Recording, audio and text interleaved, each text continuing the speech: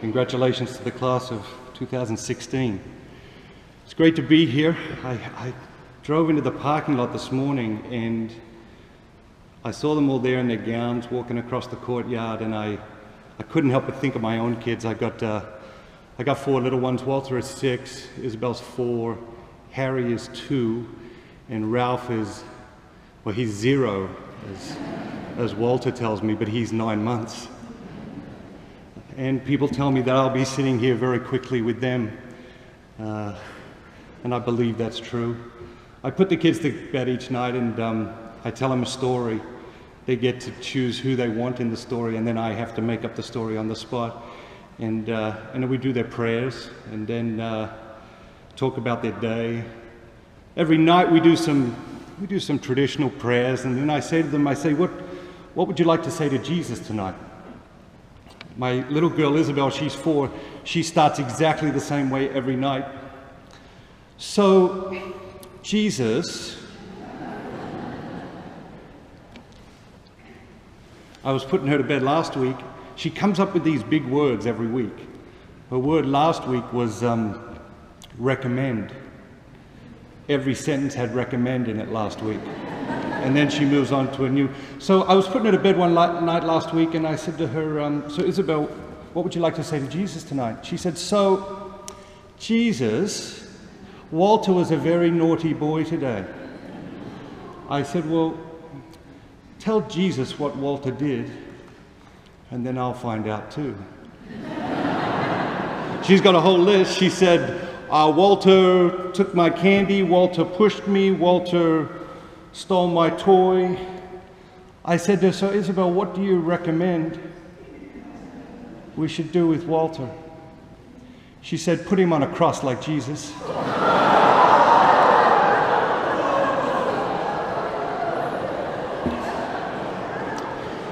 So clearly she needs a Holy Spirit education.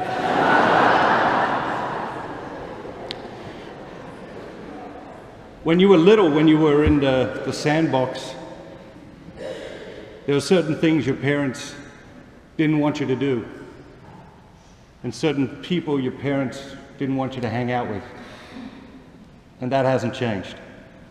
There's still certain things your parents don't want you to do, and there's still certain people your parents don't want you to hang out with, and you ask them, if you ask them why, they will articulate that in different ways. But the fundamental, foundational reason is because your parents have this dream for you. They want you to become the best version of yourself. It's not an original dream. They didn't come up with it themselves.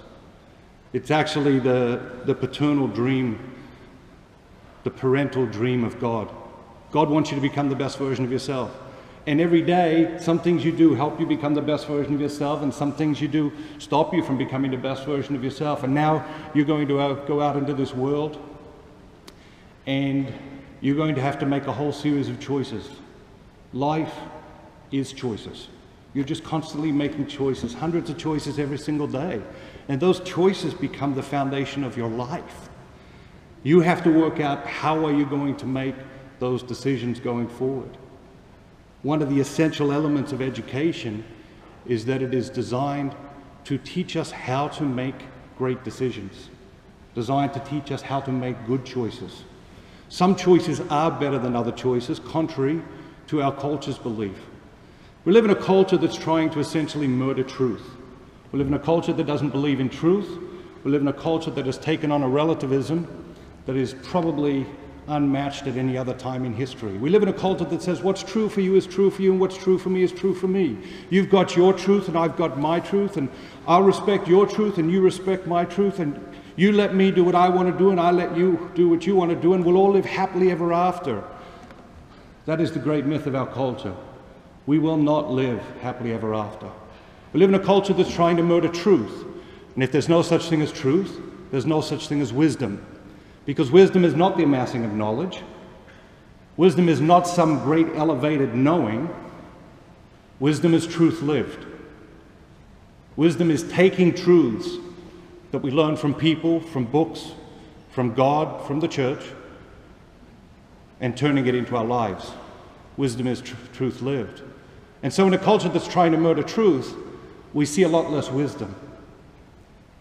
There's a lot less often that you will look at a person or see someone on TV or read something even and say, wow, that's really wise. There is great wisdom there. And if there's no such thing as truth and there's no such thing as wisdom, then there's no such thing as a great decision. All choices become equal in that environment, which is ludicrous. It's ridiculous. Even the village idiot comes to the conclusion that Mother Teresa made better choices than Adolf Hitler. Some choices are better than other choices. Some things are good, some things are bad, some things are right, some things are wrong, some things are true, and some things are false. And so you go out into the world to become a great decision maker in the midst of a very, very, very confused culture. And so you must decide whose voices, or what voices will you listen to? What voices will you listen to? What voices will you allow to guide you? Heisman Trophy winner Danny Warfaro told me a story once. He said, throughout my life, I kept hearing this voice.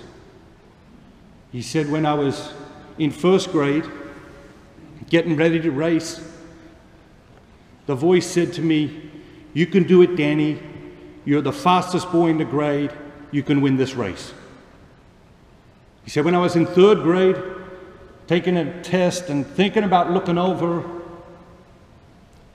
at the other guy's paper, the voice said to me, Danny, you're a good boy. Don't cheat. He said, throughout my career as a professional athlete, I continued to hear this voice, encouraging me, guiding me, warning me. He said, then fast forward to when I had my first child. He said, when I had my first child, my parents came into town to help me and my wife with the baby, Jonah.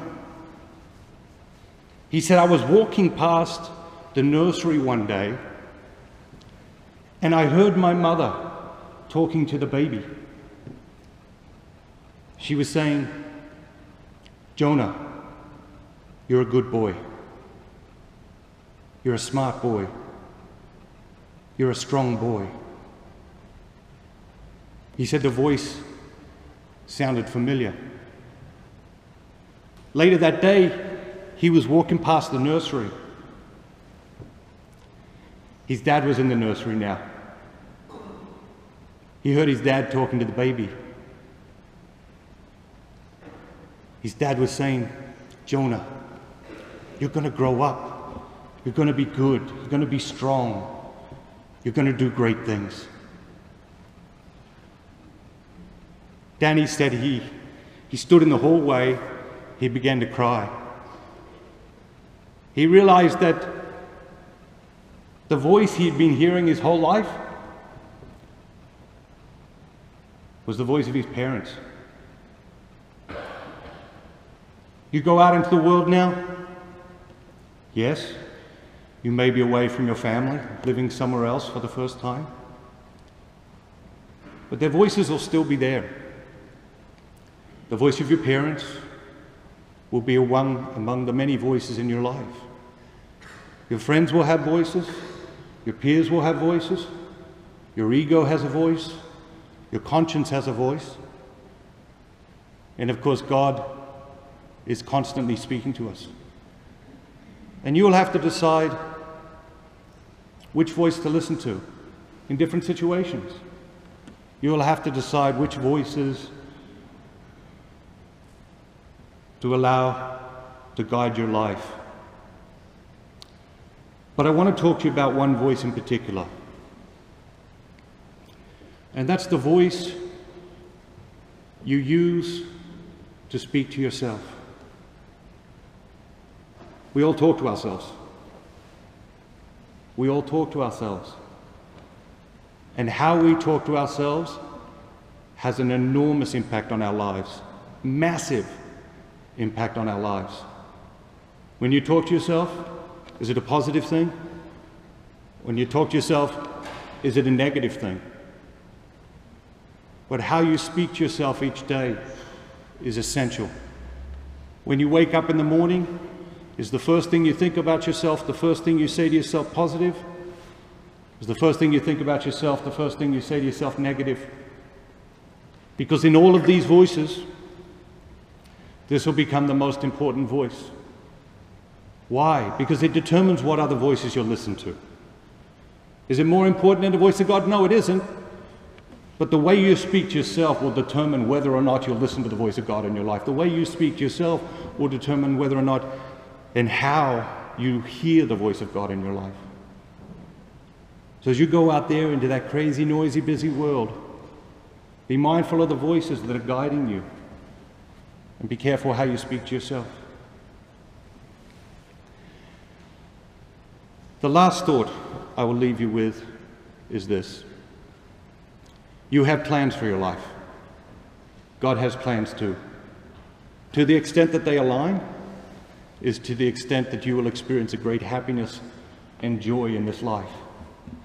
Sometimes when you look at history and you look at the people God chooses to do great things, to our humanity it can be laughable. To our humanity, we think, wow, why would God choose that person to do that great thing? God always never picks the people you expect. He almost never picks the people in positions of power and authority. He almost never picks the most qualified people. He almost never picks the most educated people. He almost never picks the people we would pick to do great things in this world. You'll be preparing resumes at different times throughout your life. What does God look for in a resume? Seriously, when God's flipping through resumes, looking for someone great to send out on a great mission, what does God look for in a resume? Only one thing. Availability. It's the only thing God's interested in. Availability. How available are you to God at this moment in your life? Amidst all of the plans that you have, how available are you to God and His plans at this moment in your life? And it's a question for all of us at all times in our lives. So as you go home tonight, as you make your journey over these next weeks, I encourage you to think about the question, how available are you to God at this moment in your life? 20%? 50%? 80%? 96.4%? Because life, real life, begins in a moment where we turn to God and make ourselves 100% available to Him. And the truth is, most people have never prayed a prayer of transformation in their whole life. Most people have never come to God and say, all right, God, whatever you want. I'm 100% available, God. I'll do whatever you ask me to do. Transform me, transform my life. I'm 100% available. I will do whatever you ask me to do. A prayer of transformation, a prayer of availability. Because once we make ourselves available to God, then incredible things begin to happen. God bless you, and congratulations again to the class of 2016. Hi, I'm Matthew Kelly. Thank you for watching. Every day we're releasing new videos and videos from the archives of the last 30 years. So click the button below and subscribe so that you can get notifications and be aware of all the great content that can have a powerful impact on your life.